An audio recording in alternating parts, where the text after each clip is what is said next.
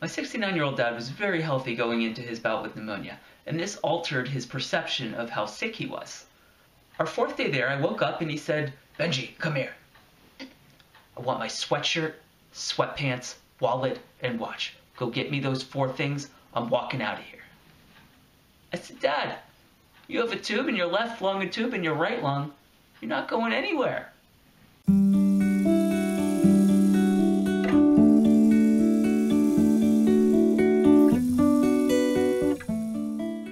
My dad had 2 very good-looking nurses, and since I was in the hospital for 17 days, I had plenty of time to craft my messages to them. My female response rate isn't high to begin with, but it's going to be lower when I'm in the hospital wearing soft pants and fleece. In the hospital, you want to wear really soft, comfortable clothes for 2 reasons. First, you're just kind of laying around, and second, you don't want to bring Ebola back on your Lucky Brand jeans. My dad was pretty much out of it for over a week, but his mind was sharp as a tack when it came to certain things related to his routine. He's always paid for food when I was with him, and when I was in the hospital, that was no different. When I went out for meals, he would tell me to grab his wallet ahead of time. I ate the shit out of some $10 a pound Wegmans salad bar. Wegmans Asian bar, Wegmans Latin bar.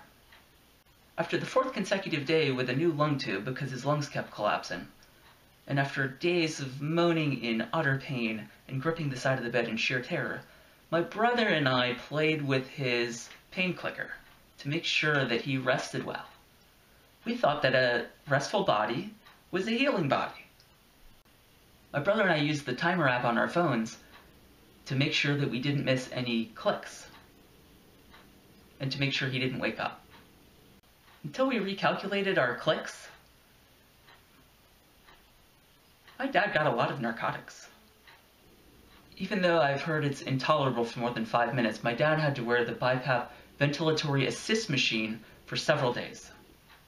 At night, I would wake up to the whole room exploding in beeps because he fidgeted with his mask, it became unsecured, and his oxygen desaturated. So I'd run over and secure his mask. I'm looking forward to the time when I don't dream of that. My dad had trouble with the huge mask on his face, and it changed the way he communicated. Fortunately, his speech has returned to normal, but I find myself really missing the way he talked with the mask. He spoke with drawn-out vowels and variation in his pitches, sort of like this. Coke Zero, Coke Zero Cherry, yeah, Coke Zero Ice Chips. Hospital rules are meant to be broken, like wearing gloves and a gown and a mask. I mean, I was living there in the room with him. I'm not going to wear that stuff. I'm going to wear my fleece and soft pants. Before my dad was allowed to move around at night, he wore what he called an old man diaper to make it easier to pee. When he was finally allowed to walk to the bathroom, he continued wearing his diaper, I think out of comfort. I remember one time I had to brace him while he peed, and his old man diaper fell down. When he finished peeing, I had to pull it back up and tie it together again. My dad left all of the important decisions about his care to me. I decided whether he would get an NG tube or TPN, whether he would be transferred to stay at Centara Northern Virginia Medical Center, in part whether he would be intubated or stay conscious. It's important that we never regret those decisions we make based on the information we have at hand, because that's all we have. That's all we have to work with. Fortunately, I made all the right decisions. Bam! Booyah! I learned a lot about myself in the hospital, as well as a lot of new skills. None more critical than bowel control. After each of the 4 times the doctor threatened to intubate my dad, I didn't poop myself once.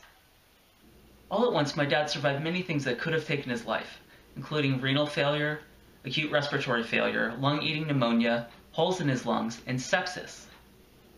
In part because how healthy he was before he got sick.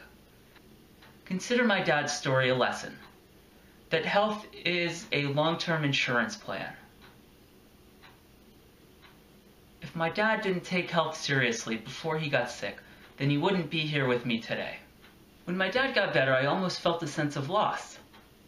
I had dedicated myself to him for so long that I didn't know what to do with my time. How do I just go back to normal after helping to save my dad's life? That's why I found this new mission to create terrible videos.